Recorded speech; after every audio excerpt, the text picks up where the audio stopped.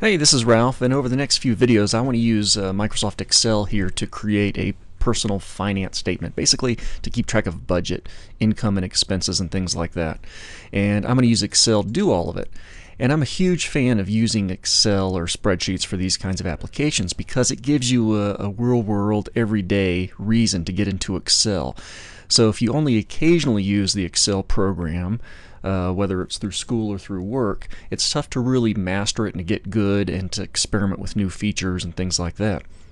So just want to run down a couple basics here on Excel. I've got my spreadsheet, and basically I'm on sheet 1 of multiple sheets. I'll stay on sheet 1 here for a bit. I've got my columns indicated by letters. I've got my rows indicated by numbers, and where these columns and rows intersect, we get a cell reference. I am currently on cell C5, column C, row 5. Now I'm on cell E7. You can select a range of cells, and it's expressed by the top left cell colon the bottom right cell. So this range that I have selected right now is B3 through E9. Okay, that'll make a little bit more sense once we start doing some basic calculations.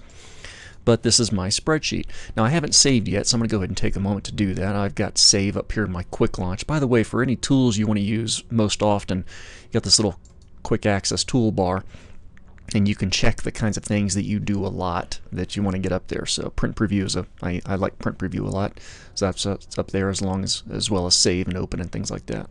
I'm just going to go ahead and save this over to my desktop,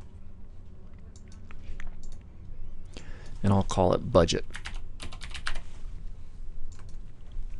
Okay, so I've got my spreadsheet ready to go here.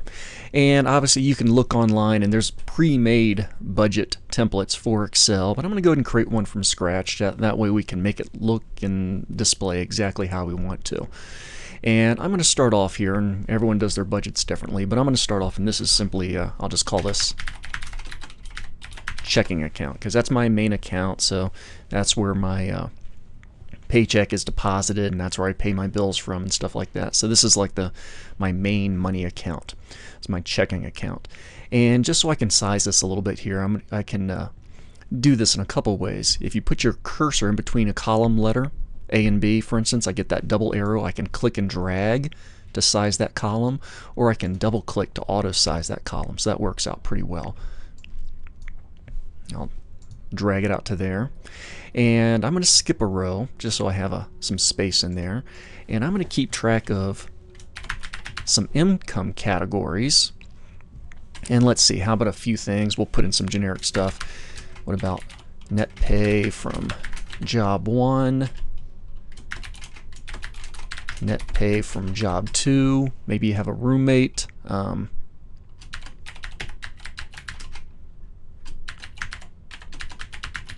Roommate's rent expenses. Okay, so I've got a few income sources there. I'm going to skip a line, and I'm going to go ahead and put in some expenses. And it doesn't matter how many you put in here, certainly early on. Try to make it as realistic as possible for you. But I'm going to go ahead and start off with a couple. Let's see, I'm going to put in, let's see, what I call my Freedom Fund. I'm paid on a 10-month contract, so I set aside money each month to carry me for a couple months in the summer. Let's see, Freedom Fund, how about Roth IRA? Let's see, what other things we got? Oh, what about mortgage? Student loan. Let's see, how about some dining out, groceries, entertainment, cable internet,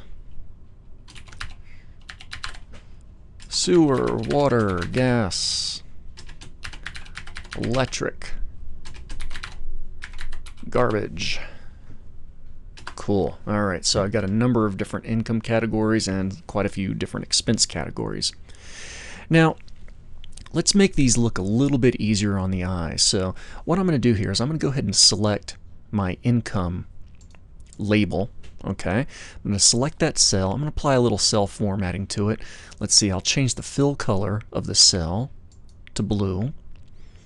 And I certainly will bold the text on there, income categories. And I like that formatting, so while this cell is selected, I'm going to use my format painter, little paintbrush over here, select the format painter and click on a cell where I want to mimic that formatting. Okay? Then I'm going to go ahead and select two different ranges of cells. This is called selecting non-contiguous ranges of cells. So I'm going to select this first range, which is A4 through A6 for me. I'm going to hold down my control key, and then I'm going to select A9 through A21. So I have two non-contiguous ranges of cells selected. It's kind of weird. All right, while those are selected, I'm going to go up here to my home ribbon, and I'm going to increase my indent, and that'll increase the indentation of the text within those cells. And let me just resize a little bit more. There we go. So things are going along pretty well there. A couple more things. I'm going to go and make that row a little bit taller, and I'm going to change the alignment of the text in this cell, A1. I'll go ahead and center it horizontally and vertically, and I'm just going to increase the font size a bit, make that a little bit bigger and more noticeable. So this is the start of my Excel budget. I've got my my labels in there for my various income categories and expense categories. Okay, so we'll continue working on this here in just a bit.